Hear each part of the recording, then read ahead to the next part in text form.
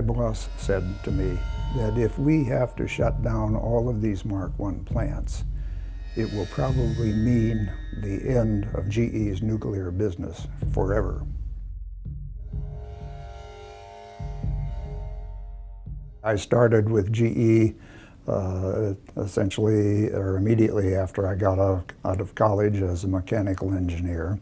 And I started out as a field engineer responsible for supervising the construction and startup of power plant equipment across the United States. In the first 10 or 15 plants that GE sold of the large-scale commercial boiling water reactors, they did so on what's called a turnkey basis. They built the whole thing, get it operating, and then they turn the key over to the utility, and the utility then is theoretically capable of operating it to produce electricity.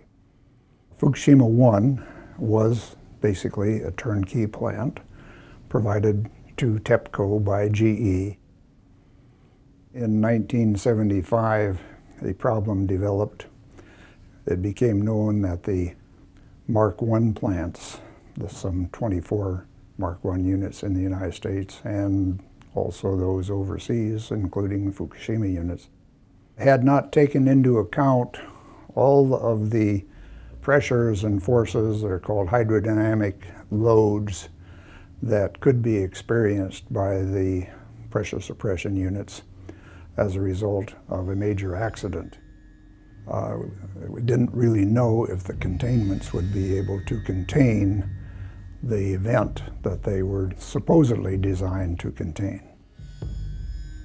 Not only were there the containment problems that existed with the Mark I's, which I was very familiar with, but there were a number of other problems with the GE boiling water reactors and with the nuclear program in general. And I got disillusioned with the speed with which these problems were being addressed. In the middle of the night, I called my boss at GE, and I said, my recommendation is that we tell the U.S. utilities that GE cannot support the continued operation of these plants. And my boss said to me, well, it can't be that bad, Dale.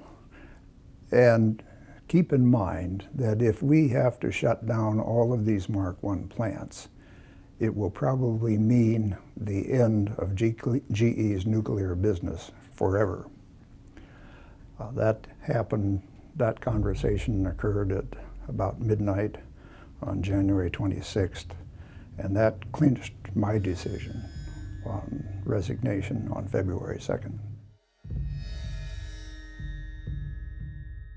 The accident that occurred in Fukushima is some 2 years later now, and we don't really know the condition of the reactor core. We don't really know the condition of the containment.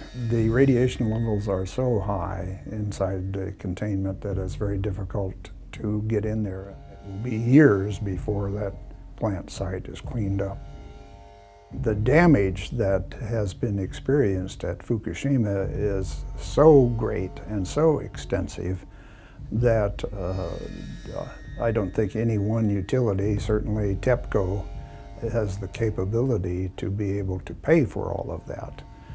So it becomes a national issue. I think it would be a good idea to not have reliance on nuclear units. They're very risky enterprises. And I would like to see a world that is provided with electricity by alternative energy supplies.